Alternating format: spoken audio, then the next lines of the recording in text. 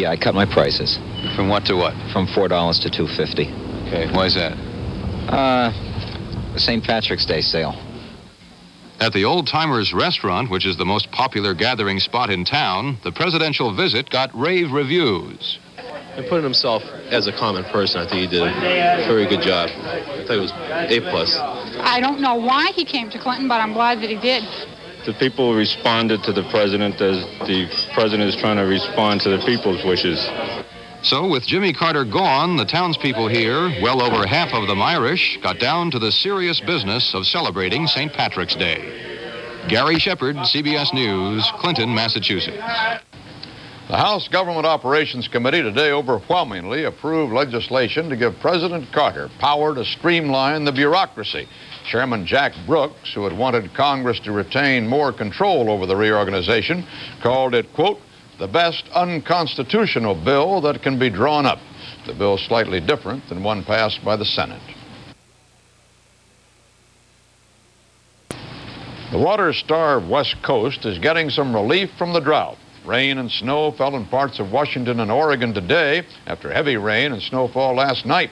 In Southern California, there was an unwelcome accompaniment to the rain. Terry Drinkwater reports.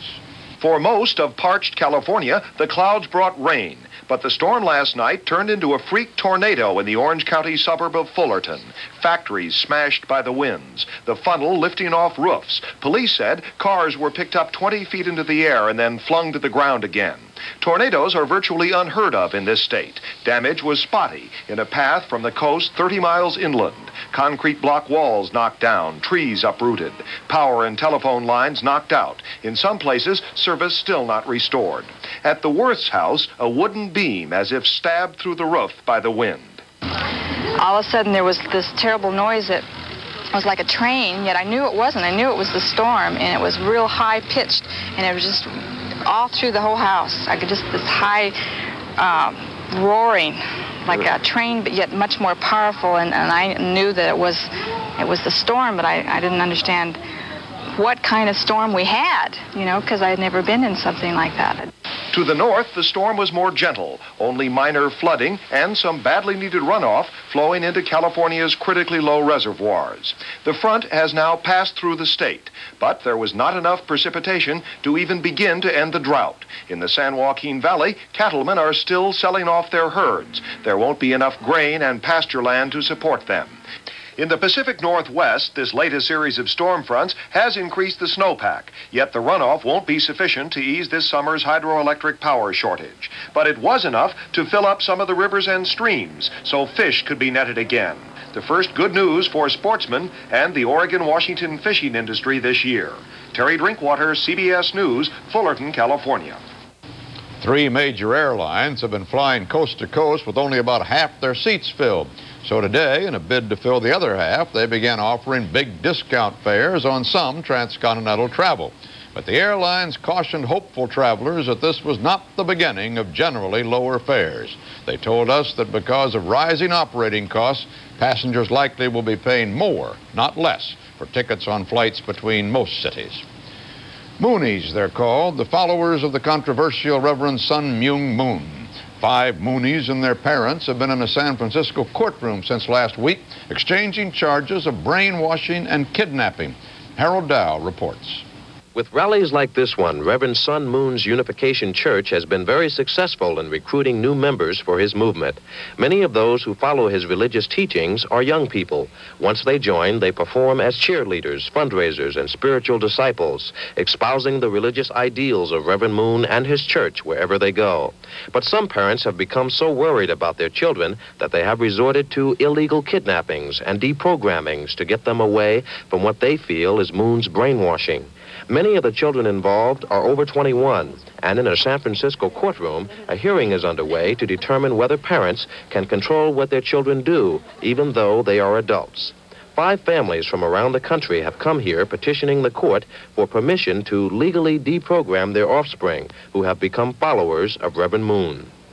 I feel that's a total violation of who I am, or any kind of trust or mutual sharing at all. And it really sickened me. It hurt me very much because I had more faith in them. I had more faith in their faith in me.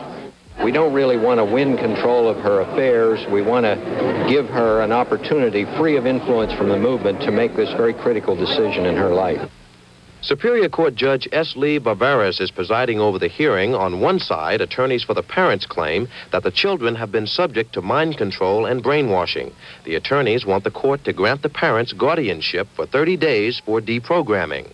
On the other side, attorneys for the Unification Church claim the children merely exercise their constitutional right of freedom of religion, and to grant the parents' request would be exactly what the church has been accused of: brainwashing.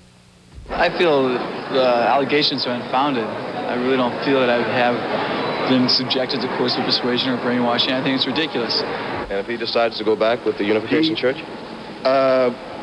We have told him we would not restrict him from doing that. We want him for 30 days to see if he really has free control over his mind, his thought, and his actions. The decision facing Judge Bavaris goes far beyond this courtroom. He must decide whether to grant the parents guardianship or uphold their children's constitutional rights. And his decision may determine the legality of efforts by parents around the country to wrest control of their offspring from Reverend Moon. The decision is expected next week. Harold Dow, CBS News, San Francisco. In 1974, former United Mine Workers leader W.A. Tony Boyle was convicted for ordering the murder of union rival Joseph Yablonsky. Last year, he began his life sentence. Today, with his daughter at his side, Boyle left the Pittsburgh prison where he spent most of his time in the hospital ward. Now 75, he is awaiting retrial. Wendy Yoshimura was sentenced this evening to 1 to 15 years in jail following her conviction of possessing illegal weapons and explosives.